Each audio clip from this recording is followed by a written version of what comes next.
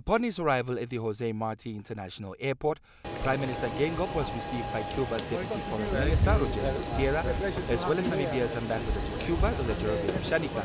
Deputy Trade Minister, Shekela Twea, who arrived a day earlier, was also at Cuba's International Airport.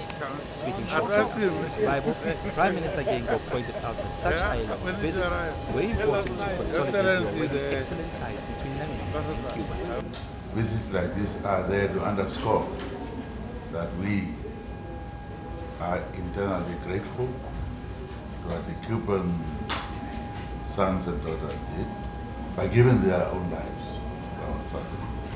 So that we must always not forget that we are born by that historical ties.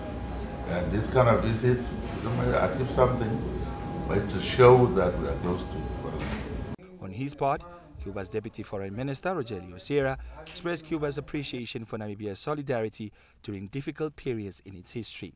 Someone that has stood by our side in all of our struggles. Y deseamos que su visita sea fructífera, que sea útil. That your visit is fruitful, is useful. Sobre todo para seguir fortaleciendo y consolidando los vínculos.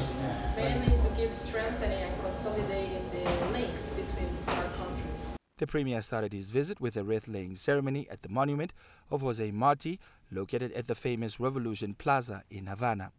Marti is considered a Cuban national hero and the founder of the Cuban nation.